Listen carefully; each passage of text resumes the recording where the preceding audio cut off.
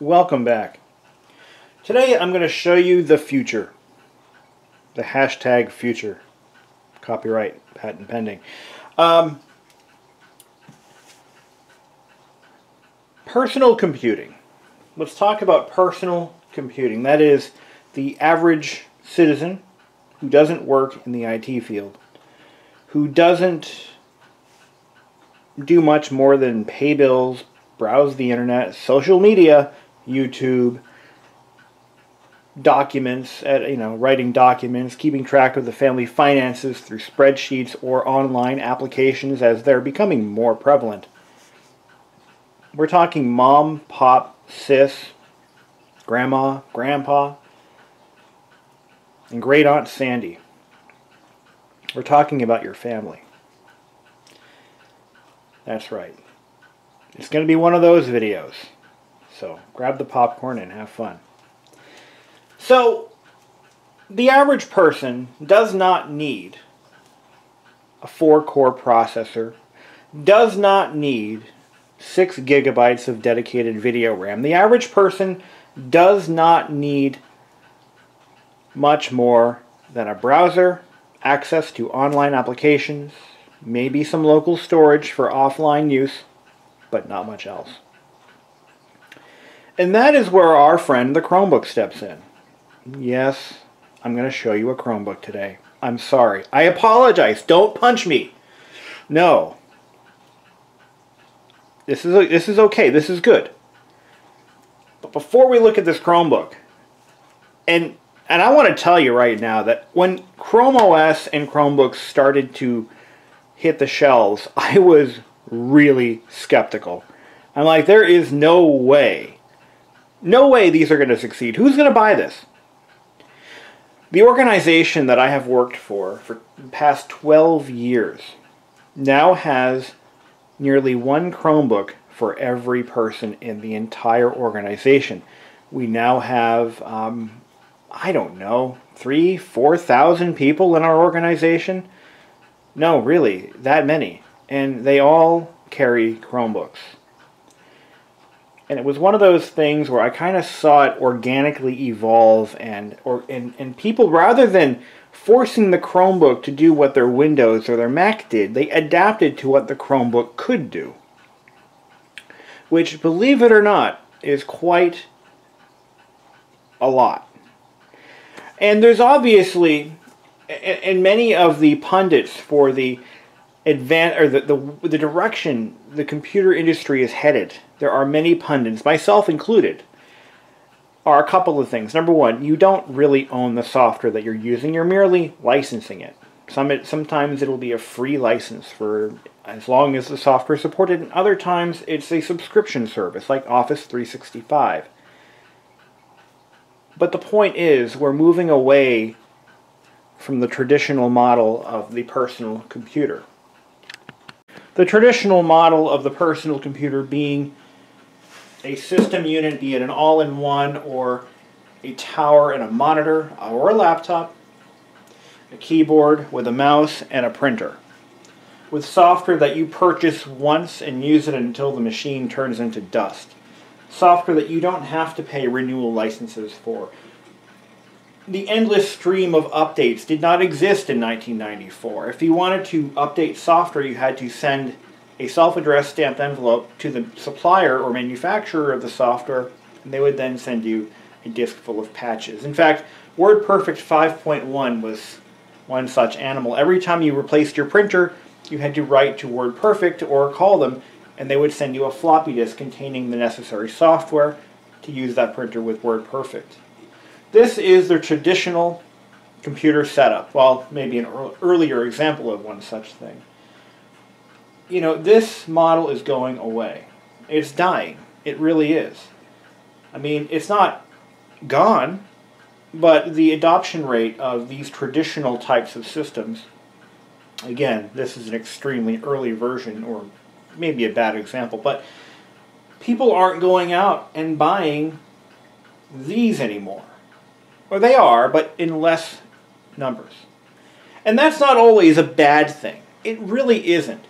Because I'll tell you, I mean, as the honorary tech support person of my entire family, and I have reduced that role substantially because I started charging people.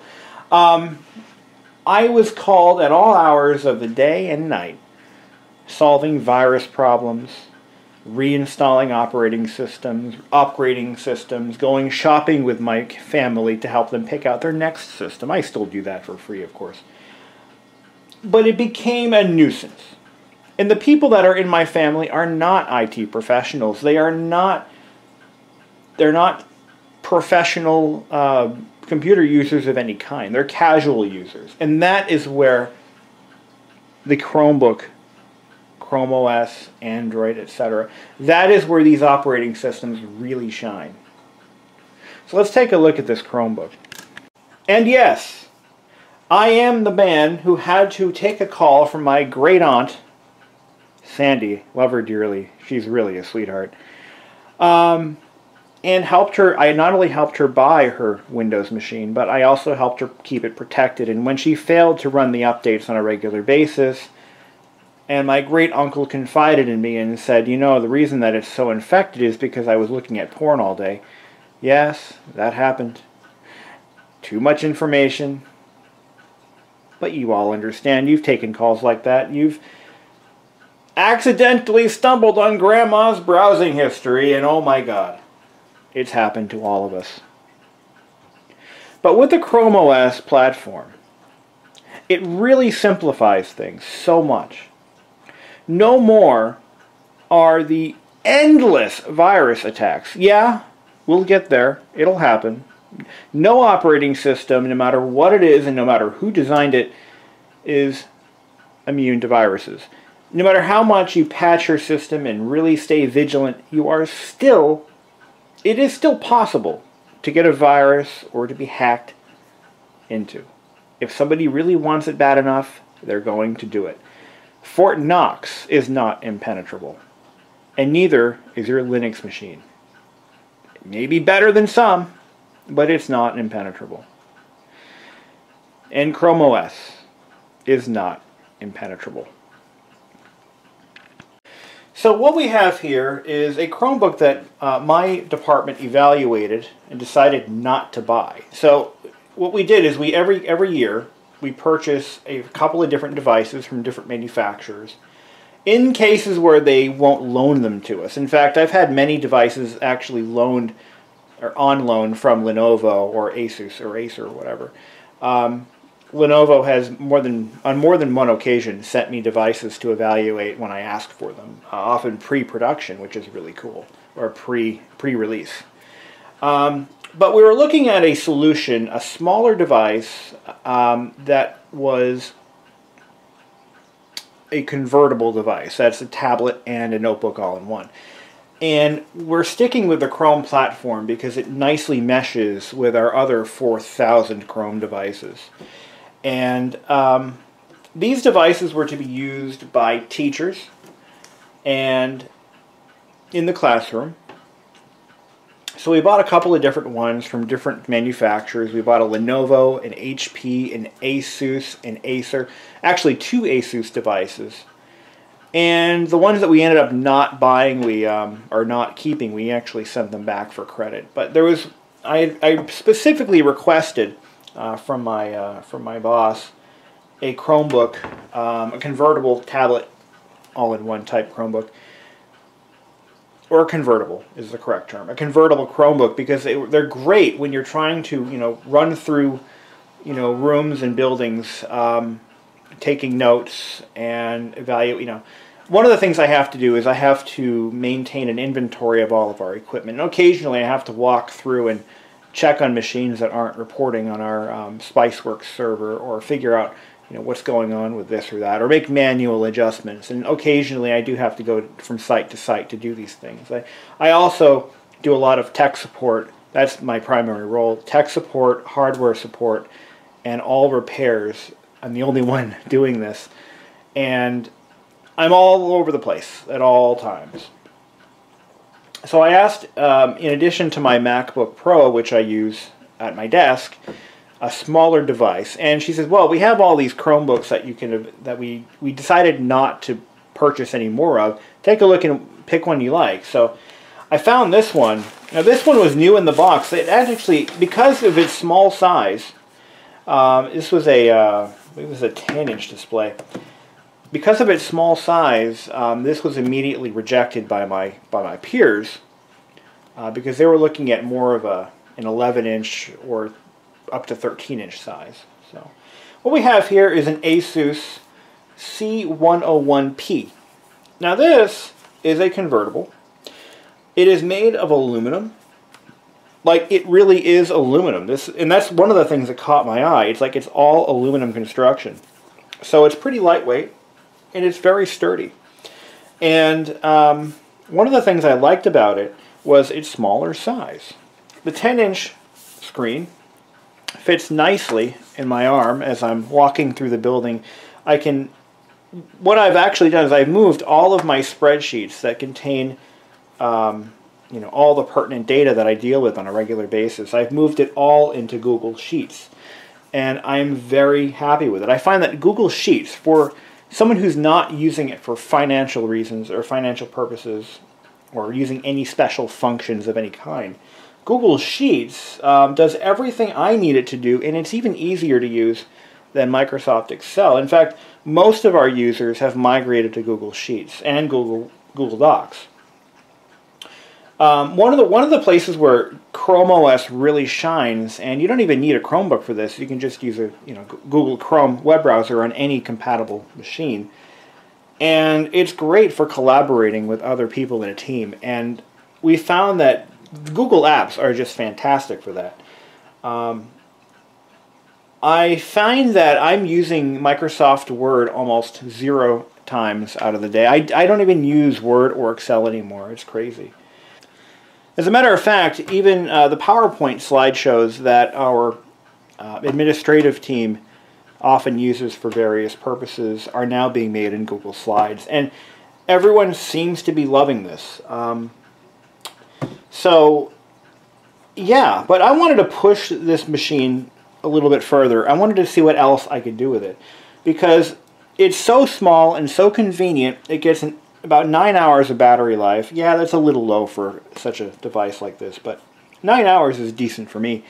And I'm like, what else can I do with this thing? Can I use it for remote desktop applications? And then I stumbled upon Chrome Remote Desktop. And let's take a look. So Chrome Remote Desktop allows me to control my MacBook Pro, which is sitting on my desk 3 towns away. And the cool thing about this is it doesn't require a VPN or anything like that. It just has a host application on the destination machine that's running it, and I'm using just a Chrome browser. I could do this with a Chromecast, I bet. And I'm going to put in my magic code here. It's a 6-digit code. It has to be numerical, I believe. And I'm going to connect to my laptop on my desk using all free software. None of this software costs anything except my soul, because it's cloud-based and all that. And I'm going to connect to there's my MacBook Pro. So at this point, I have a MacBook Pro tablet. And there's a few glitches here and there, like for example, the on-screen keyboard doesn't appear to work. I'm going to put in my password so I can log in here.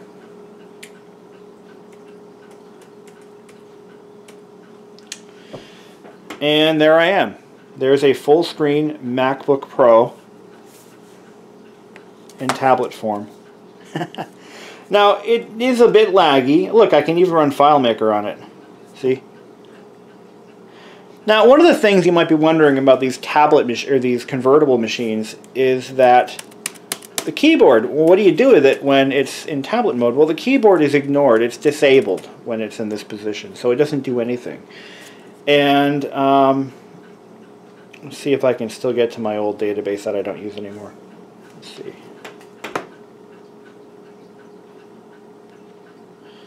think we took most of this stuff online. Yeah, we did. Yeah, we did. But it's almost in real time. Now let's open Microsoft Remote Desktop, and let's go on to, and we're going to remote into a machine that is remoted into another machine.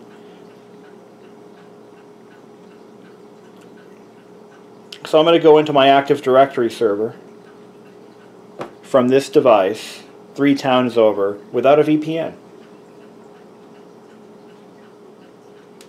And there it is. This works really well. I mean, really well. I'm remoted into. I might go one more step. I think there's a, no, there isn't. I'm just kidding. But here we go. There's our Active Directory server on a Chromebook using all free software.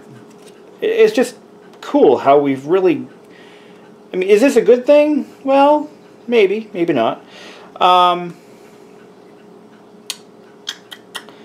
Now I just thought of one slight minor problem. So I have to send a Control-Alt-Delete command to get to. Oh no, I don't. I don't need to do that. I'm gonna close out this session here. Let's see. This little pop-up here on the top left-hand corner, right-hand corner of the screen. This is to control the Chrome Remote Desktop session. So you can send your Control-Alt-Delete command here. Let's see if that works. See if that does anything. No, because it's sending it to the Mac, not to the Windows machine. Anyway, so I can control. Oh, there we go. I got my pull-down bar. It's a little laggy, but it works. And on certain days, this would be very handy. I don't need the Chromebook to do this. Obviously, I just need a Chrome browser, so I can actually connect using using my work account. I can connect into my laptop at home from my iMac or from my home theater PC. So that's quite handy. But there's another wild feature I'm going to show you guys that this Chromebook can do that you wouldn't expect. It's like the unexpected extra that I'm like, this isn't going to work. And it did. So I'm going to log off. I'm going to do stop sharing on my screen there. So I have ended my connection. And we're going to go ahead and grab, oh, I don't know.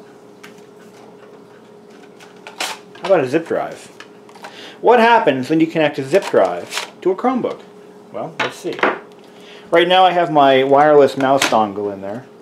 We'll take that out. Yes, you can use a mouse and a keyboard on a Chromebook. Of course. So here's my zip drive, and let's see. I'll plug this in, and we'll see what it does. So while it's reading the disk, let's talk about what the specs are in this thing. It must be really unimpressive, right? You're right, it is, because it's a Chromebook. Of course it's unimpressive. All right, so let's check out this application called File Viewer. And there we go. Zip 250. There's all the stuff on the Zip 250. Obviously, none of this will run on the Chromebook. But if we wanted to copy this stuff to Google Drive or, hell, even locally, we have approximately 16 gigabytes of local storage to play with. And if that's not enough, I can simply add a micro SD card and increase it to whatever size card I have, which is pretty cool. But spec-wise, this device features a Rockchip OP1 RK3399 system on chip, so that's not really a dedicated processor. Basically, it's the entire system on a chip, and those are nothing new. In fact, a little while ago, I think I did a video on an early web TV style appliance that was made by Newcom. And it also used a system on chip, and that was back in 1997. So those are not a new idea. It's just, you know, system on chip is your GPU, your CPU, I believe North and South Bridge, all in one chip, which is it just makes it for better packaging, and that's all. 16 gigs of onboard storage and about 4 gigs of RAM, a 10.1-inch display. This is an in-plane switching display. 9 hours of battery life, and it has, I believe, one USB 2.0, or is that a 3.0? let's see. I'm going to unplug this.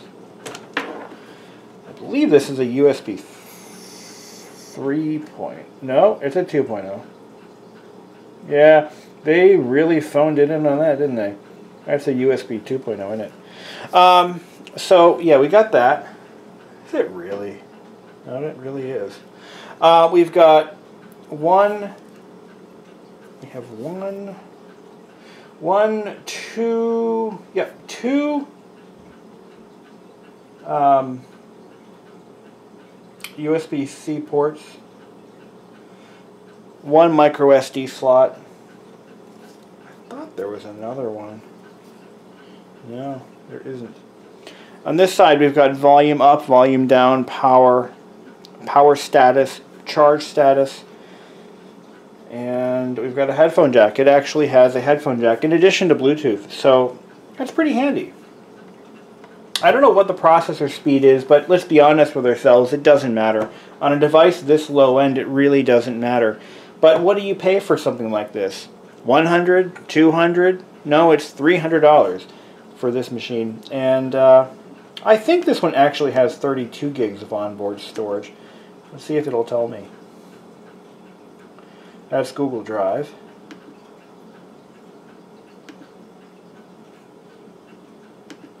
I'm still getting used to Chrome OS. Yeah, I'm thinking that's probably...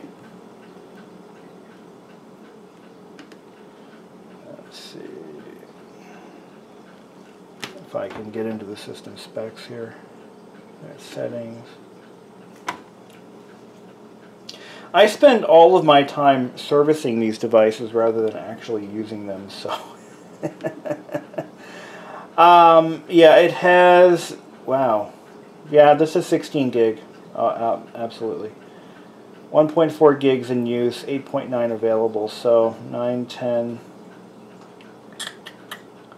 and the rest of it is inaccessible. So that's 16 gigs total, that's including the OS. But that's not bad. I mean, again, it has a micro SD slot, so I can expand it if I need to. But once again, I mean, these devices were designed for cloud use, and cloud use almost exclusively. So you're not going to have or need all that onboard storage. But like I said earlier, this is not a replacement for your Windows machine or your Mac. But getting back to computers for average regular people who just need a device for social media, billing, web browsing, email, things like that, you can't go wrong with something like this. Anyone in my family who needs a computer from here on out, I'm going to recommend a Chromebook or something like it, like a Chromebase. A Chromebase is an all-in-one desktop format, if you will, and you can simply use one of those for everything my parents do. That's perfect. That's all they need. But will it work with a floppy drive? Let's find out. I have my doubts, but then again, I've been surprised before. Can you use a USB floppy drive with a Chromebook? We know you can use a mouse and keyboard. That's not even worth showing you.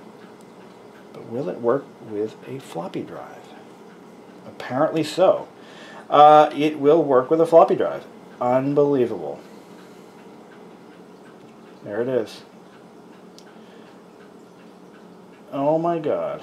Can I format it though? Can I format a floppy disk on a Chromebook? Yes, I can. Would you believe it? Yes, I can. It formatted relatively quickly. Now, what if I copy something to that disk? What can I copy to that disk? Well, let's do this. We're going to log off of this account, log into my other account.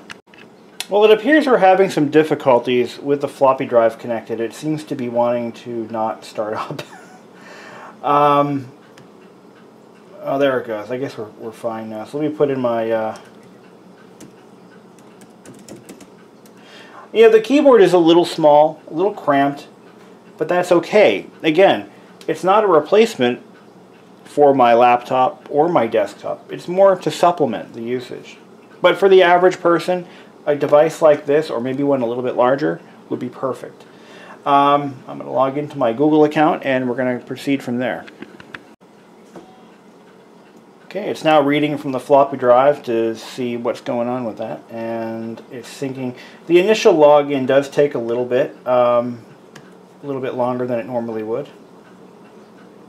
I don't normally use this account with a Chromebook, so it's loading the default background image. And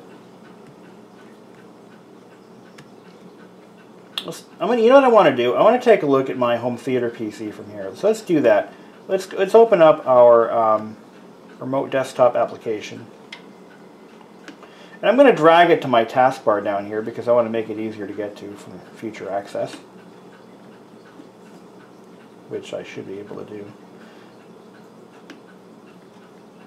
with ease. Or not. Remote assistance. Get started. Yeah, here we go. So I've already got 2 machines in my house loaded into remote desktop. So I've got my home theater PC and my iMac. So let's open up the home theater PC. Put it in my code, which is, I'm not showing you my code. There.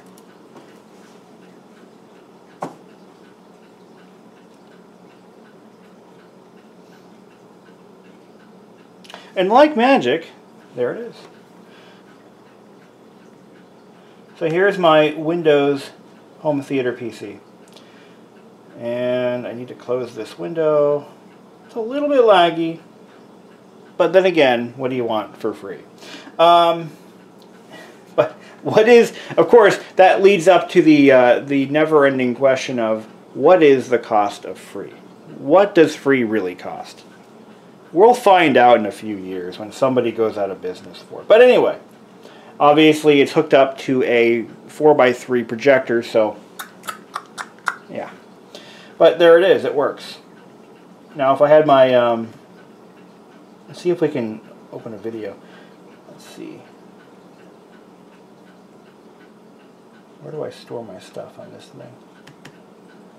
Like I'm supposed to know this, right? Again, a bit laggy. Let's see if we can start a movie.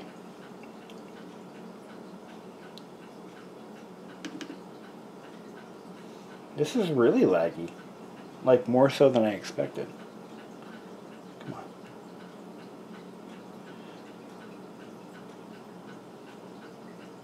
on. Alright. Be that way then. It's really slow.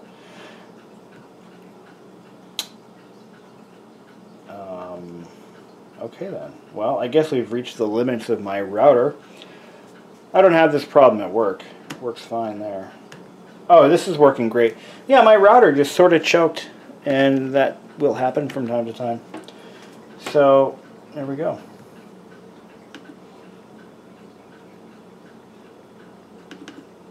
Let's see. We're now watching a movie on my server using a remote desktop. Now this would work better if I just launched the Plex app. So it even transfers audio. Look. Obviously that's not the most efficient way of doing business.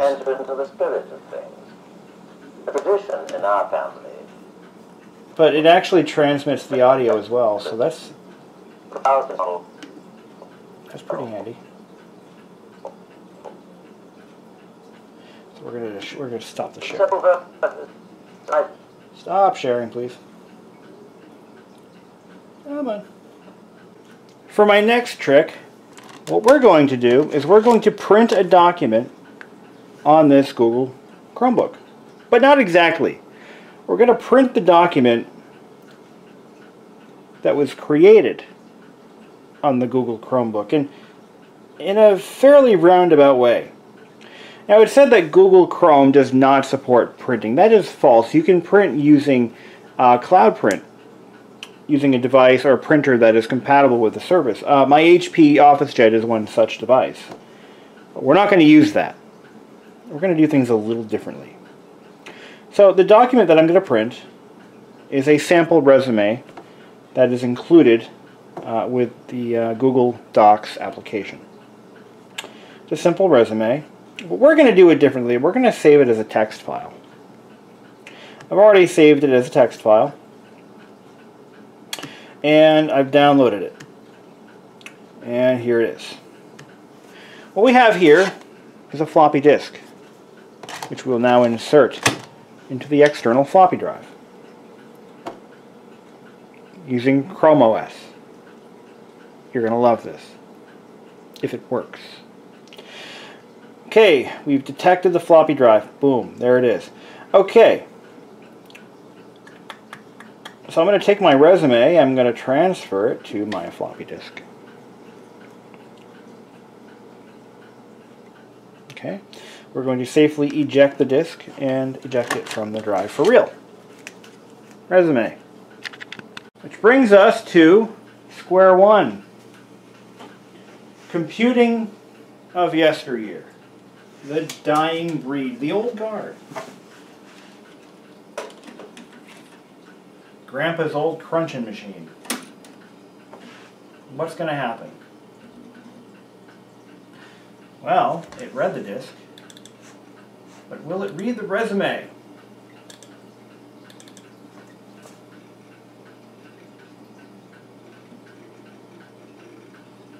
There it is.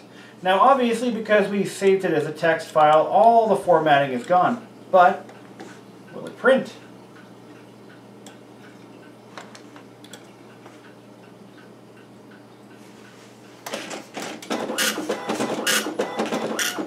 And they say you can't print from a Chromebook. If you really want to be cool, you can throw a little color in there and print it with a 4-color ribbon. And I wonder why I'm still single. This just amuses me.